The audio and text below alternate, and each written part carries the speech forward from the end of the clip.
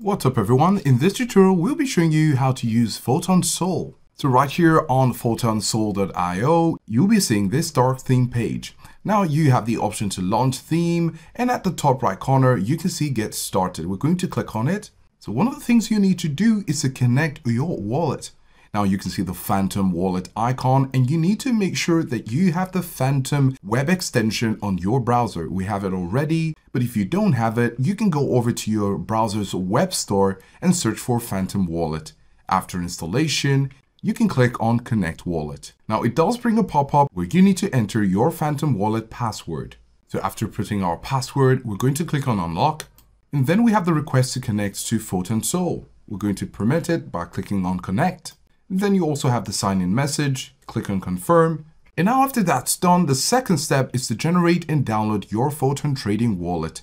You'll log on with this trading address, and you'll need to click on generate to obtain your Photon trading wallet and private key. So you're going to click on generate. Now you have your Photon trading wallet address, and you also have access to your private key. You want to take note of these details, and you can copy it to your clipboard and put it down in a note somewhere. And then you also have your private key. Here it says click and drag to the right to reveal your private key.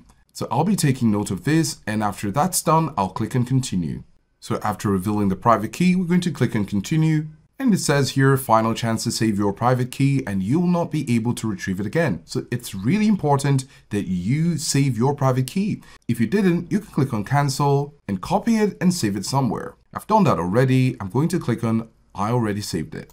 So right here, because we're just starting, we have 0 Solana on our wallet, and you can see check balance option here, but we're going to click on continue. So right here, you can see your dashboard after connecting and taking note of all the information in the previous steps.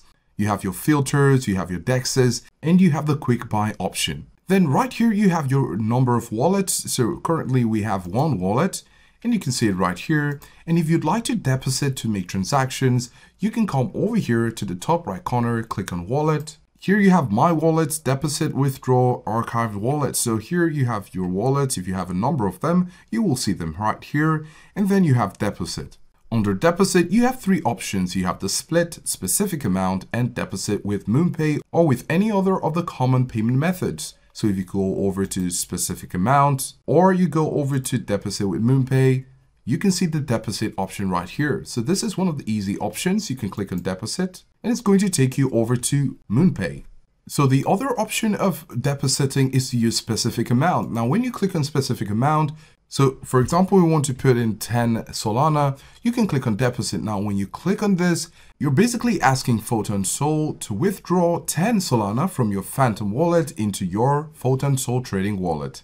When you click on deposit, you will have the pop-up where it's going to take you to Photon wallet. Now, of course, we don't have enough Solana on our Phantom wallet, and that's why we're having this. But if you do, this will be all green and ready to go. So say you have some funds on your Photon Sol and you'd like to withdraw, you just need to go over here to withdraw, click on it. And here you choose where you'd like to withdraw from, the type, the amount, and the wallet you'd like to send it to. And then you're going to also see the priority fee.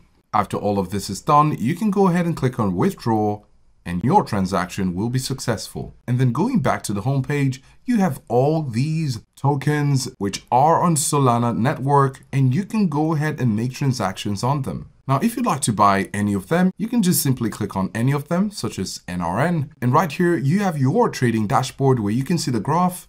And on the right side, you can make your transactions. You have the buy option, you have the sell option, decide to buy now, the dip, or instant buy. You also have the quick buy option, and all these options are available for you to use when you've funded your account and ready to go. So after seeing how you can create your account on Photon Sol, how to deposit, how to withdraw, and how to buy, you can go ahead and use Photon Sol to make your crypto transactions.